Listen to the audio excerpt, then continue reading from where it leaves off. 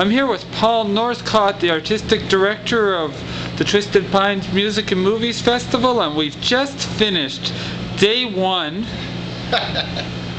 A double feature with the movie Amazing Journey, the story of the Who, followed by the Hooligans, a quite amazing Who tribute act.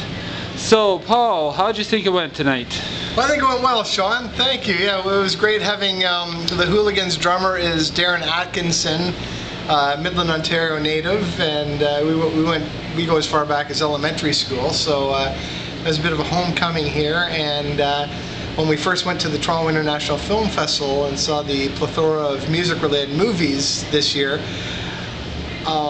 The Amazing Journey was one of the movies that really jumped out, and also I had an occasion for my other good friend Andrew Nichols to give the introduction, who is a Who fan from way back. So it was great, you know, everything came together. I think we started off very strong. It was good to be back at the North Simcoe Rec Center where we did our festival last year, and we have a day off tomorrow to kind of recoup, and then Sunday, Mother's Day, May 11th, we're at the Inn at Bay Moorings for a week-long run. On Sunday we have Song Sung Blue, which is the documentary of and Neil Diamond Parking Lot, so it's the two strong documentaries, and the Great Lakes Swimmers that did the soundtrack for Song Sung Blue. Song Sung Blue in the last 3-4 weeks has won numerous awards for the Jury Choice full-length documentary at the Slam Dance Film Festival, the Boston International Film Festival, and the Philadelphia Film Festival. And also it won the Audience Award for Slam Dance. So it's been a very strong film and popular on the film circuit this year. So we're very lucky to have that. Tuesday is All Hat, our Canadian cut, because there's a strong Canadian soundtrack, and then we'll have the United Steelworkers of Montreal playing a concert after we screen that.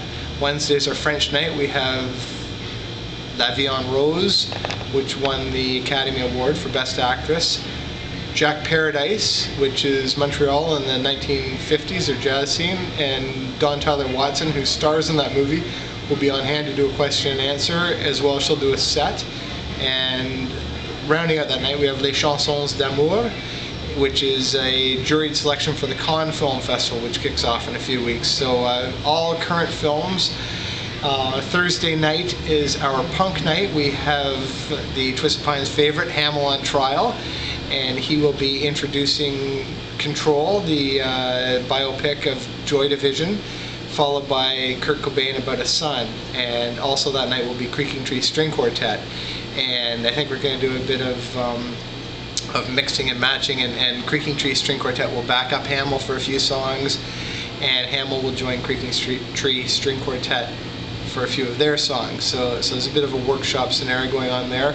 Friday will be our Bob Dylan biopic, I'm Not There, and Garth Hudson will be on hand to do a Q&A and talk about the band and the early days back at Bob Dylan, and he will also introduce Daniel Lanois' new movie Here Is What Is.